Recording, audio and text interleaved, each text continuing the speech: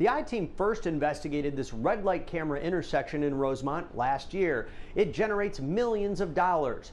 Now one woman is saying she was given a ticket at that same intersection, but it wasn't her car on camera. This is video of a car accused of blowing a red light camera in Rosemont at the intersection of River and Higgins. In May, Alexa Roy got the red light violation notice for that video and a fine for $100.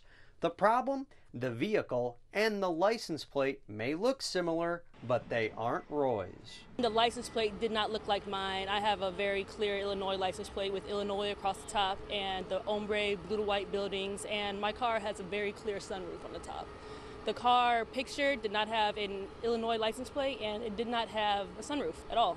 Roy wrote the Village of Rosemont and went through the first part of the appeals process, sending pictures of her vehicle and license plate to show that her car wasn't the one in the video posted on their website.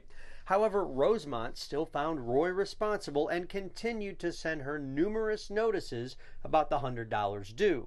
I felt very exploited in a way, because I was thinking that there were so many people who probably have gone through the same process as me, like they've tried to appeal in the right way. So the I-Team reached out to Rosemont and was told after secondary review and info provided, it was determined the violation was sent in error due to an improper plate being recognized. Alexa will be getting a notice that the adjudication judge ruled not liable.